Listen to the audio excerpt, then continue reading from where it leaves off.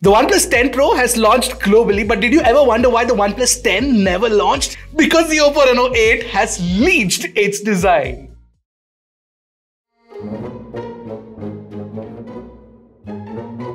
Welcome to yet another episode of Retech, where we talk about this week's most important news and some silly ones along the way. By the way, my name is Ashad, you're watching Trakin Tech English, and if you haven't subscribed to our channel, hit that red subscribe button and the bell icon right next to it, and stay tuned till the end. I want to have a heart-to-heart conversation with you guys. It's very important, till the end, right?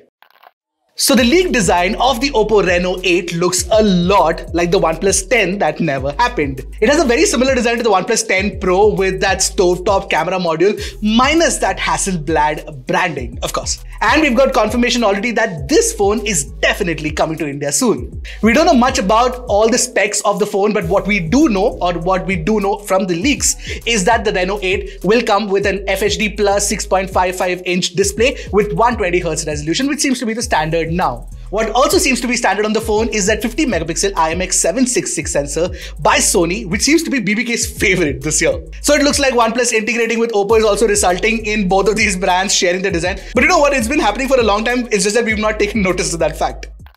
For the second news of the day, Realme launched a bunch of products yet again. We got the Realme GT2 Pro, the Realme 9 4G, the Realme Book Prime and the Realme Buds Air 3 on the same day. But of course, the marquee product, the feature product out here is that Realme GT2 Pro, which we've covered extensively in our review, which you should definitely go and check out. Now, this is a premium flagship phone with Snapdragon 8 Gen 1, 120Hz display, LTPO 2.0 panel, 50 megapixel triple camera setup, the works. Also, this is actually a pretty good phone and the design incorporates this paper-like pattern and texture on the rear, which feels really nice to hold.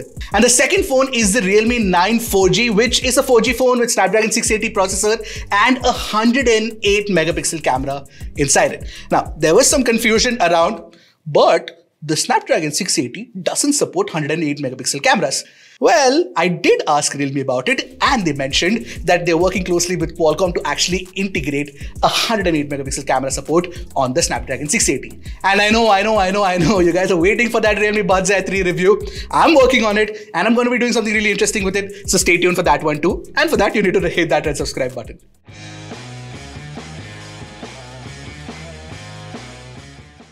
And in this week's WTF headline is that Elon Musk has joined the board of directors at Twitter. God, these Enfields. And this week's WTF headline is that Elon Musk has joined the board of directors at Twitter. But that's not the WTF news. The news is that, forget regular people, even the employees at Twitter are worried about this move. And the reason for that is primarily because Elon Musk is a free speech absolutist. And some employees under anonymity told Reuters that they're worried that years of moderation that has helped create healthy discourse on Twitter could be undone if Musk intervenes. However, Twitter has clarified that the board doesn't make any policy decisions. See, I'm okay with Musk being on board as long as Donald Trump is not reinstated. We don't want that buffoon on Twitter. Alright, WWDC time. Apple has confirmed that WWDC is actually happening in June, from June 6th to June 10th, and it is going to be an online-only event once again. Honestly, I doubt that we'd see any hardware launches at this event, but there could be some announcement around the AR/VR product that, Apple could be coming out with. But then again, this is just pure speculation. But what we know for sure is that iOS 16, iPadOS 16, tvOS 16, macOS 13 and watchOS 9 could all be showcased at the event. And of course, I'm going to be downloading the beta versions and testing it out for you. If you followed my work, you know that I've always cribbed that Android flagships are really powerful, but the games don't really match that power. But you know what? After the success of games like Fortnite, PUBG and COD, a lot of multiplayer games are coming in 2022. I've spoken a lot about Apex Legends already. It's in early access in certain countries and I've started playing it and it's fantastic. I can't wait for everybody to start playing it. But there is news about 2 more games coming and I'm super excited. The first first one is a leak. Valorant is coming soon to mobile as well. And oh my god, Valorant is a fantastic game and is currently available only on PC, and for it to be ported to mobile would be fantastic. Let's see how it goes.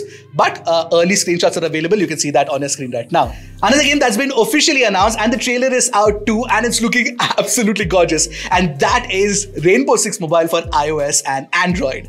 It's going to be very similar to the PC game in terms of gameplay. You'll have attackers and defenders, and of course you'll play as either attackers or defenders. The game will of course offer brand new gameplay control system tuned specifically for mobile, and optimization for mobile SoCs, and a brand new customization in menu screen as well. All of this is great, but I can't wait for the beta to land, so at least I can download the application and start playing.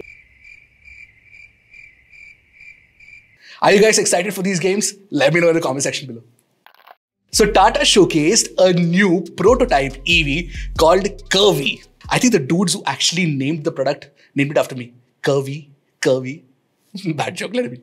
It looks so futuristic. It looks so good. Almost like it wasn't inspired by Tesla's Cybertruck. Come on. Now, as for the car itself, it's going to be slightly longer than the sub-4, category of compact SUVs, and that will give it more space for the battery and extended range of 500 kilometers. Now, Tata claims that it will go into production in 2024, and it will carry forward all of the design that you see in, the concept unit. I don't think that it's going to be the exact same, but even if it comes close, like the Harrier did, it will look extremely good. What do you guys think? For the final news of the week, OnePlus cannot catch a break of these Nord 2s exploding again and again and again.